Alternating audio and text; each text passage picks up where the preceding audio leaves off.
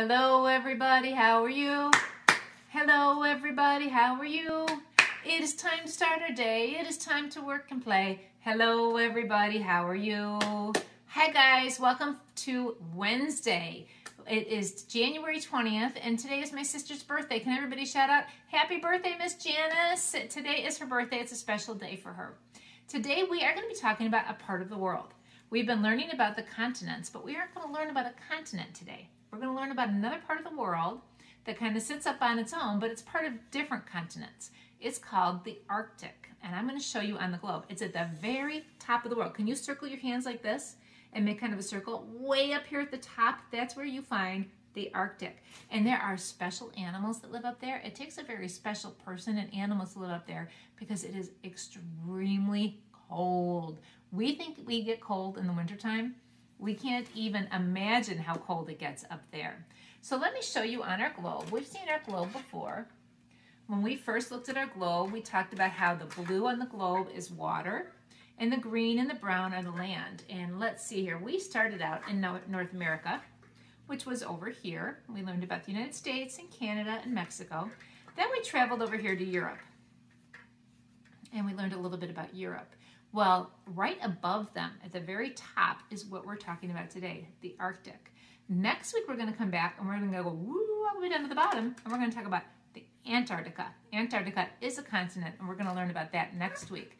So that's what it looks like on the globe. Let's take a quick peek at the map back here. This is a map of all the continents that we have started learning about and that we will finish learning about. So here again is North America. That's where we started. There's Greenland. We talked about that. This is Europe. Up here at the top, we talked a little bit about up here at the top before, that's the Arctic. And it has its own ocean up there. It's a tiny little ocean called the Arctic Ocean. It's the smallest ocean of all of them.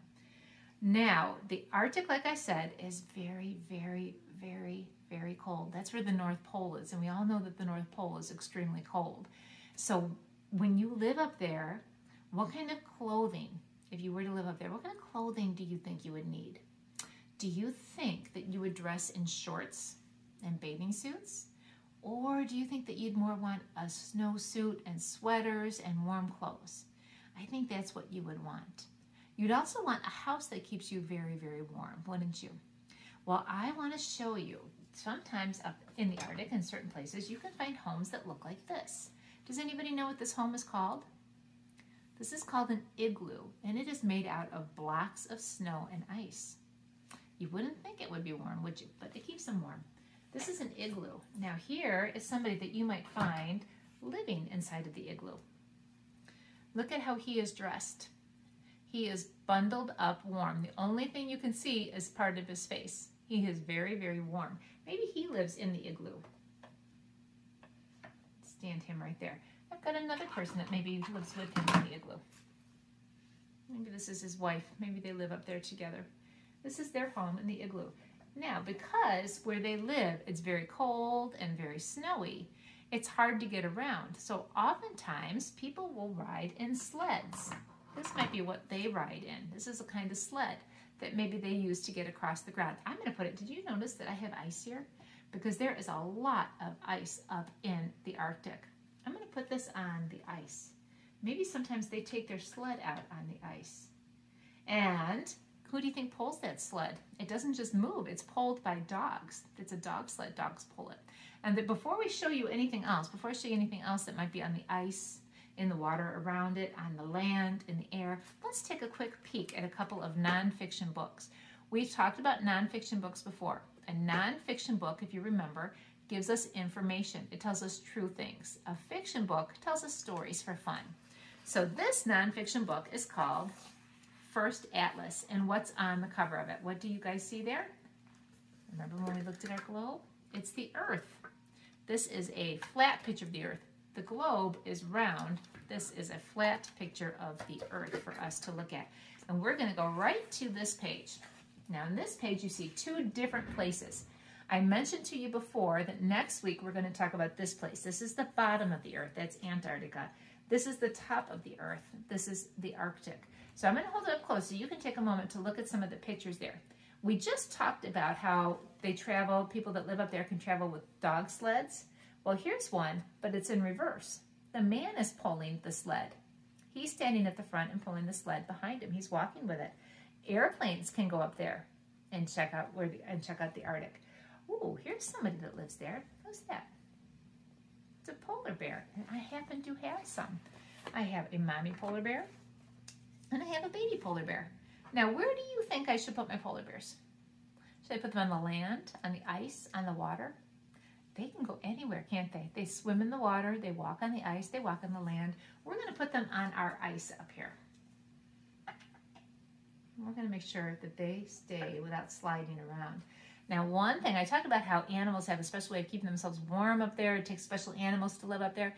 They have what's called a lot of blubber. They got a lot of blubber underneath their skin and their fur, and that helps keep them warm. It's fat that helps keep them warm. So they are specially equipped. They're not going to be frozen on that ice there. They're kind of made for that. So we saw that. Then also, let's see if you can see this little bird. I don't have this to show you in real life, but there's an Arctic fern. It's a special bird. Where do you think you would find that? Would you find them on the ice, in the water, on the land? You would find the Arctic fern up in the air, wouldn't you? That's a bird that's flying. Some of the other animals that you would find. Let me show you. I have some special ones here. We just talked about this one, the polar bear. You would also find this beautiful creature down here at the bottom. That's an Arctic fox, all white. We normally think of fox as being red, but the Arctic fox is all white. It's beautiful. Somebody else, I think these guys are so cute, walruses. You'll find a lot of walruses up there. Now look at how they are together. They're just kind of all piled one on top of another, and they don't even care, do they? That probably helps keep them warm. They have blubber too to keep them warm. And all that sitting like that and laying around like that helps keep them warm. I have a walrus to add to our picture over here. Now the walrus, he's going to go in the water, he's going to go in the ice, he's going to go in the land. I think we'll put him right here, hanging out on the ice. I don't have a friend for him. Clearly, walruses like to hang out together. I don't have a friend for mine. He's just going to have to sit there alone today. Then, another nonfiction book that I have is about seals. You'll find seals up in the Arctic. Seals are interesting because they are very slippery. Seals are slippery, they are fast, and they are sleek. They can move very easily through the water. Some people say that they even look like bears. If you look at that picture, there's a seal yelling and a bear growling. They kind of look the same, don't they? You can find seals up in the Arctic. Now, seals are mammals, which means they're like dolphins, dogs, bears. That means that they breathe air. This is the kind of seal that you would find up in the Arctic. Now, I have a seal, but he's not white like that. He's not beautiful like that, but I'm still going to, I don't know what I did with my seal. I can't find my seal. So we won't put my seal out there right now. But that's the kind you would find up in the Arctic. Seals have 4 flippers to help them move. They have the 2 in the front, and then they have 2 in the back. And like I said, they are super swimmers. They can swim very, very quickly, and they can dive very deep into the water. You see his long whiskers here? They have long whiskers to help them feel things on the water. When we've talked about our senses, we have a sense of touch. We use our fingers for that sense. They use their whiskers for that sense. I think this one's smiling at us. Seals like to eat fish, krill, squid, lobsters, penguins, and other sea creatures. But they don't taste their meals because they don't have a sense of taste. They don't have taste buds. And they can see very well under the water as well. They have big round eyes that help them stay away from animals that want to munch on them for lunch. So you might find seals up there. There's one more mammal that you might find up there, and I want to show you. It's called a whale. I'll bet you guys are familiar with whales, aren't you? There's a certain one that you might find up there, but let's learn a little bit about whales before we add one to our little scene here. Whales are incredible animals. They live in the sea, but they're not fish. They are mammals. Mammals breathe air and give their babies milk, but fish don't. So even though they can go under the water, they're not fish. They're mammals like we are, like people are. They have 2 flippers and a long tail. There's all different kinds of whales. Now what's interesting is that the whales you see on this page, they have teeth. You guys have teeth? Can I see them? Can you chomp them? We all have teeth like they do, but some whales don't have teeth. This group of whales here, they don't have teeth. They have Instead of having teeth, they have something called baleen, which is like a big comb in their mouth. That sounds strange, doesn't it? And the one we want to look at today is this one up here. He's a baleen whale. He's a humpback whale. Instead of having teeth, again, can you see this guy? He has a big comb in his mouth. Well, like a big comb. He doesn't have teeth. This is my humpback whale. Now, where do you think I should put him? Where would you find him? You'd probably find him in the water, wouldn't you? But he can go up on land too. But I'm going to put him back over here, kind of off the ice. He's going to go swimming in the water back over here. See if, oh, if I put him there, you can't see him. We'll put him up here. Pretend that's the water. So we talked about the igloo where people can live. Not everybody does, but people can. But there is another kind of home that you might find up there. There are others, but the one I also want to look at with you is a special kind of a tent. This is a picture from up in the Arctic, and you can see this man. He's got his kayak. He's going to go out in the water, and he's got his warm clothes on, like we saw with our friends up here. But he has a tent, and this tent is made out of animal hide, and that helps to keep him warm. So far we've seen that there's a lot of ice up there. Oh, that's cold to touch. You can make your own ice. I froze water overnight, so I would have an ice floe, a glacier that my animals could be on and they could dive off of.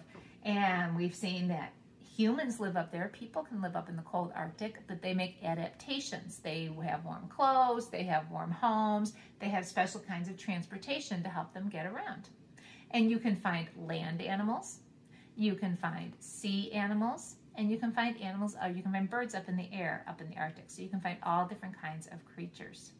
Now, if it's that cold, and if there's that much ice, of course there's got to be snow, right? I want to challenge you to a little snowball game. So I'm going to clear my igloo out of the way here, clear my humans, my people out of the way here. I have 2 bowls. One has snowballs in it, one is empty. Now, I don't have real snowballs. I have cotton balls. You can use cotton balls. You can use marshmallows if you have them. I had cotton balls. So what I'm going to do is I'm going to take a dice and I'm going to roll it and I'm going to see what number I get. Then I'm going to try to transfer the snowballs from one bowl to the other. But it would be really easy if I just went over there and said 1, 2. That's way too easy. We're not doing it that way. I have tongs to try. You can try tongs. If you don't have tongs, maybe you have some kind of chip clip, clothespin, something like that. You can use that. Or a spoon. Maybe you could try scooping one up with a spoon and trying to put it over there. So let me roll this so you can see it. You ready? My big dice. Okay, we have to count the number that's on top. Can you look at that and tell me what that number is? Let's count. 1, 2, 3, 4, 5. I have to transfer 5 snowballs. Okay, let me give it a try. I'm going to try my tongs. Ready? 1, 2, 3, 4, and 5. I did it. I transferred 5. Now let's do it one more time. Let's roll this again. And you can help me count. How many did I get this time? 1, 2, 3, 4. Let's transfer 4 more. This time I'm going to use this clip, I think. Let's see. 1. Okay. Pick it up and drop it. 2. Pick it up and drop it. 3. Pick it up and drop it. And 4. Pick it up and drop it. All right, you guys. Next week, we're going to go down south. We're in the north now. Next week, we're going to go down south. We're going to learn about Antarctica, and we'll compare. We'll see maybe there were some creatures that you thought you might find in the Arctic that weren't there, that maybe we'll see in Antarctica when we go there next week. Have a great rest of your day. Enjoy the snowball challenge. Maybe you can make an iceberg or you can make a glacier and you can have some sea creatures on yours. And have a lot of fun. I will see you next time. Bye, everybody.